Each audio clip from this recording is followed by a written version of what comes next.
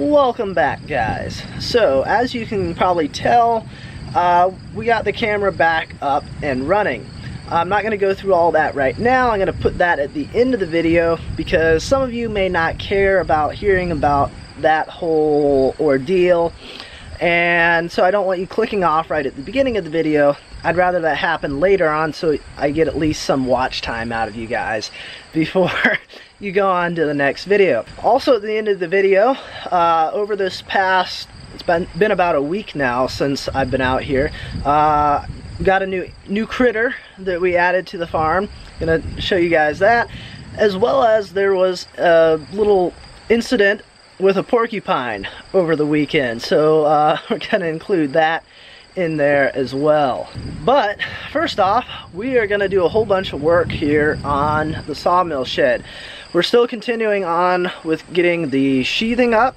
We got the short side done last week. We're going to be working on the long side this week. Don't know if we're going to get it all done or not, but hopefully we'll get a good chunk of that done.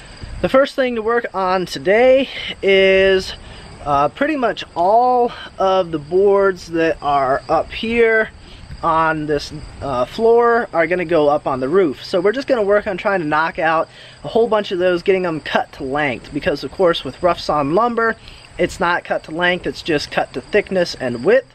So we'll do that, and then we can start working on getting that nailed up on the rafters.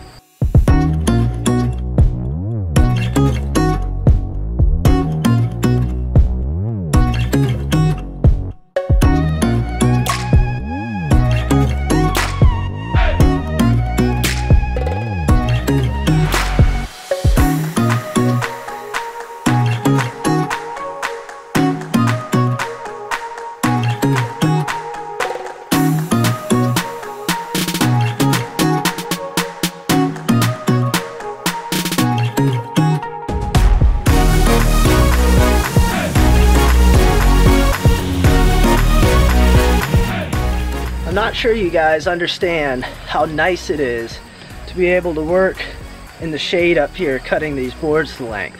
Because before, of course, I've been doing it without this little bit of a start of a roof over top of me. So it's been in the sun. Now, of course, next step is to go over there and start putting some of these boards on the rafters. So I'm going to be back in the sun again. But as far as cutting them to length and being in the shade, this is really nice.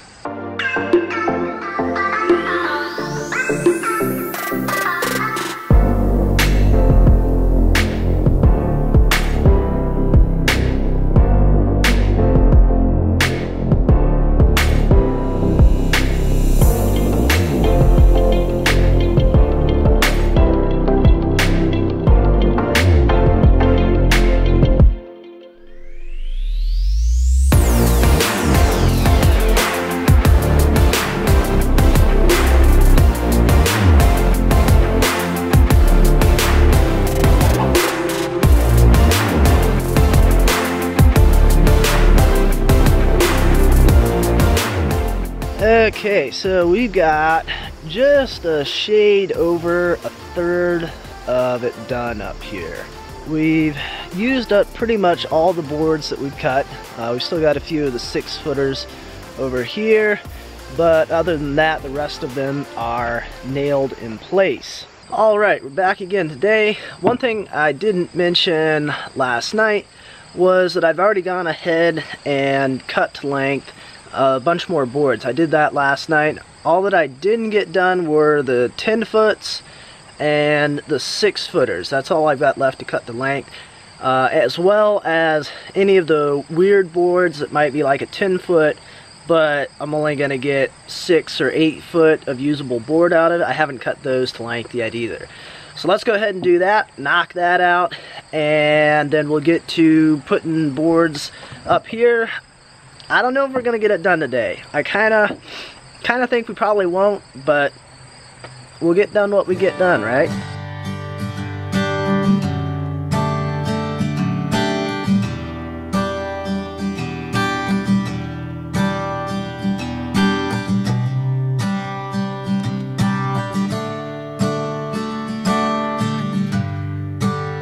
Alright, so we got all of the full length boards cut to length down here. So we're gonna go ahead and move those up onto the rafters.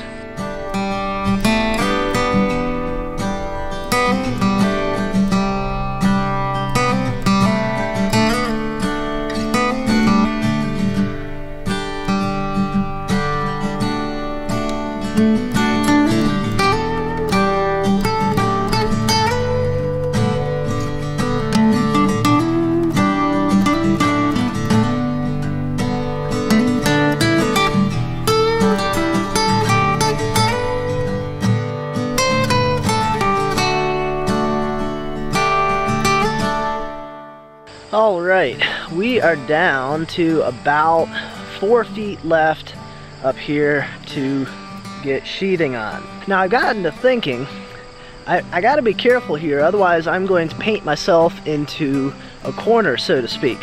Because the only way that I have to get up here right now is by this step ladder that's right there.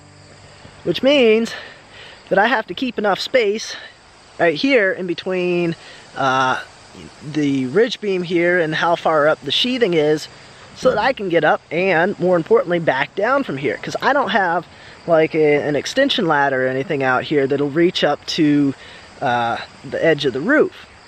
So even if I have enough boards and I have enough time today, I'm not going to get this all finished, because if I did, I'd be stuck up here until someone comes and rescues me.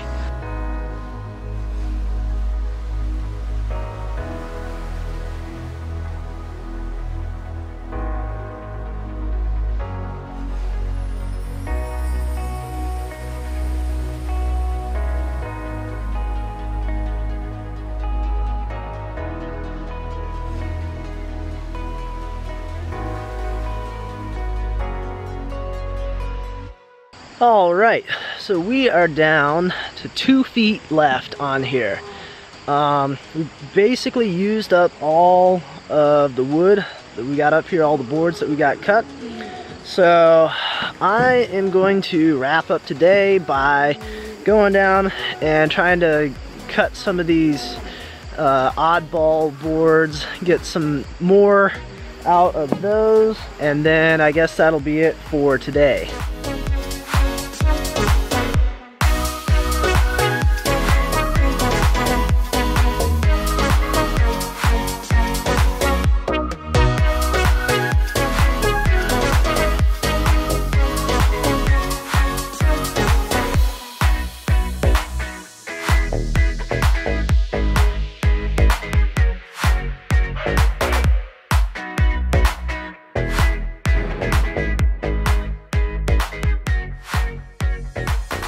Well, we've got the rest of our boards cut. Over here, we have 3 10-foot long, 12-inch wide pieces, and then on top, we have 2 6-foot long, 6-inch wide pieces. So that'll give us 36 feet long and a foot wide. So that covers half of our remaining 2 feet by 36 feet long that we have to cover. And then over here, we have 2 12-foot long, 1-foot wide pieces, and 2 4-foot long, 6-inch wide pieces, and 2 8-foot long, 6-inch pieces. There we go. So that's another 36 feet long by 1 foot wide, which gives us the remaining lumber that we need to fill in that gap up there. Alright guys, so last night I was just about ready to wrap up for the day, and one of our neighbors stopped by. He wanted to see what I was up to, see what was going on over there. So I didn't really get to wrap up officially last night, but today is Friday. Today was feed mill run day. So I got about 3,600 pounds of feed in the back of a different truck right now, and I just stopped out here with the truck and trailer. We're picking up the loader with the pallet forks on it, and we're going to take this back over to my folks' house. That's where I've got the feed, and that's where all my animals are at the moment, and get that unloaded, because I really don't want to try lifting out a 1-ton tote of chicken feed on my own. That's just not going to happen. So that's where that guy comes into play here. So, since I didn't get to say it last night, this is all we're gonna get done for this week. As soon as I finish here, I'm going to go to the extra bonus story at the end of the video here, if any of you are interested in that.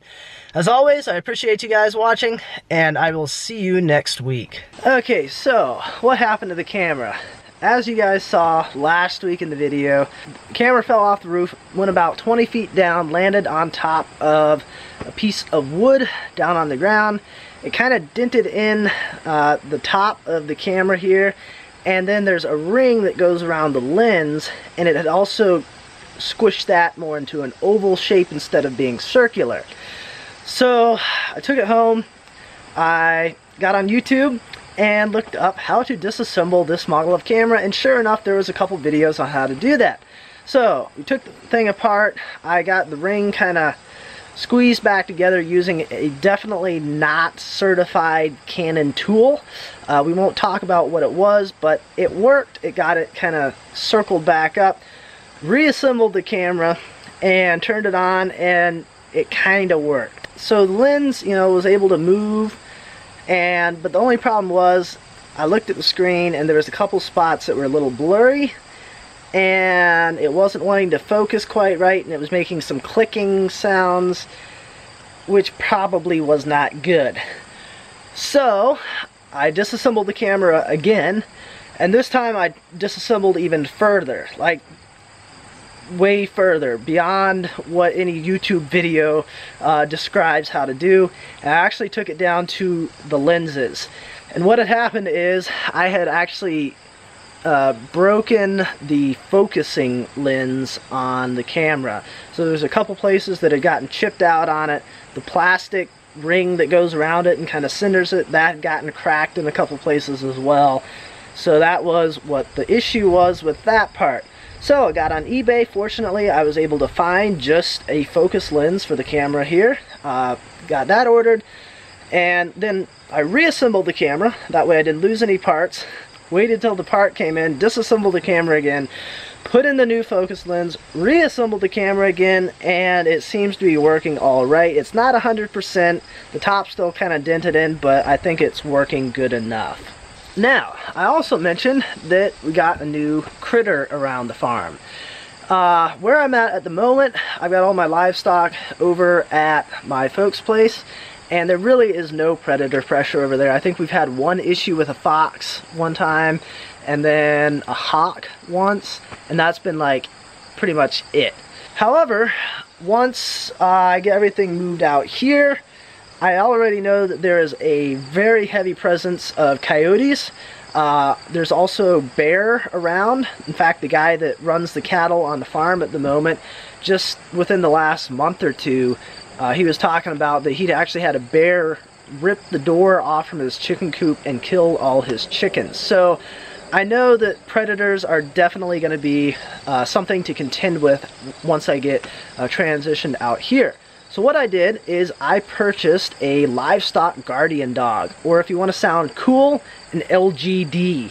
She's an Anatolian Shepherd, 10 months old, weighs right around 75-80 pounds. She's still got a little ways to go yet, probably going to get a little bit bigger, so not a small dog, but she is specifically bred for being a livestock guardian. So we added her to the mix here, would have been, I guess, a week ago Friday now. And then less than 24 hours after getting her, Sunday morning, I went out and took care of the hogs. I was heading over to do the poultry. I said, she's got something on her nose. What is that? And as I get in closer, I go, oh, wait a minute. Those look like porcupine quills. We don't have porcupines around here. No. Porcupines, they're farther north. We don't have those. No, those are definitely porcupine quills stuck in her nose. So, I attempted to pull them out, but she's a very sweet dog around people, but dealing with something that weighs that much and has that much muscle, there was just no way that I could hold on to her to pull those out.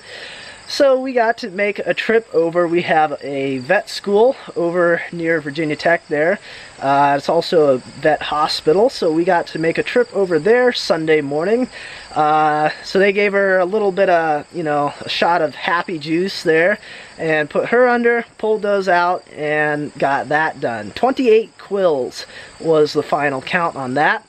Upon doing some further research on that, we found out that if you look at any of the official websites like the Virginia Department of Game and Inland Fisheries, you know, sites like that, they say, nope, we don't have porcupines in Virginia. However, if you start looking around, you start finding these little news articles here and there where people's dogs have gotten into little scrapes with porcupines here and there, and it tends to kind of be along the Virginia-West Virginia border, you know, kind of along the northern border of Virginia. So, as it turns out, porcupines are starting to move back down into the area. It's been about 100 years since they were actively in this area. Apparently they moved a little bit north, and now they're moving back south again. Don't know why, but lucky us. So, I think that covers everything that I was gonna go over that's happened over the last weekend. Just a whole bunch of fun stuff. So once again, I guess I'm going to wrap up the video for those of you who have stuck around through me rambling on here. Once again, I appreciate you guys watching, and I will see you next week.